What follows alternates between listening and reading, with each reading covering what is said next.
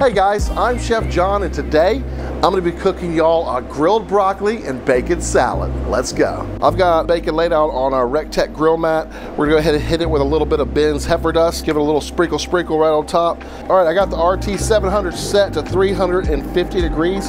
That's gonna be the optimal cooking temperature for this bacon. It's gonna take it about 15 to 20 minutes. While the bacon's cooking, let's go ahead and get this broccoli roasting as well.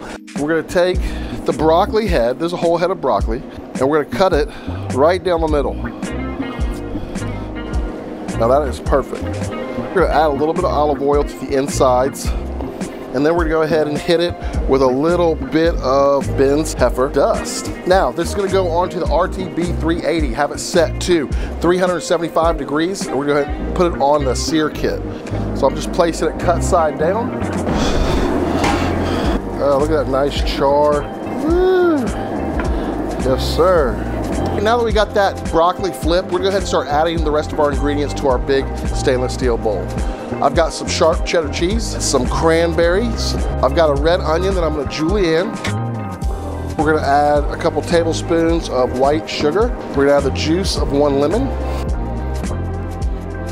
Ooh, look at that broccoli, it looks so good. All right, we're gonna go ahead and pull this off. We're gonna take all the crowns off of the broccoli stem. So we're just gonna take our broccoli, we're just gonna gently slice right off. You know what we're gonna do, we're gonna put it in the big bowl. Yeah!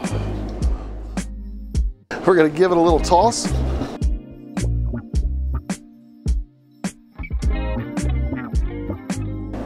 All right, it's bacon time, time to cut some bacon. All right, so now we're gonna add our Greek yogurt to the mix, right? And then we're just gonna get in here with our hand. All right, we're gonna get in here with our hand. All right, you wanna mix till everything is well incorporated. We're gonna season it with a little bit of Chef Greg's 4-letter rub.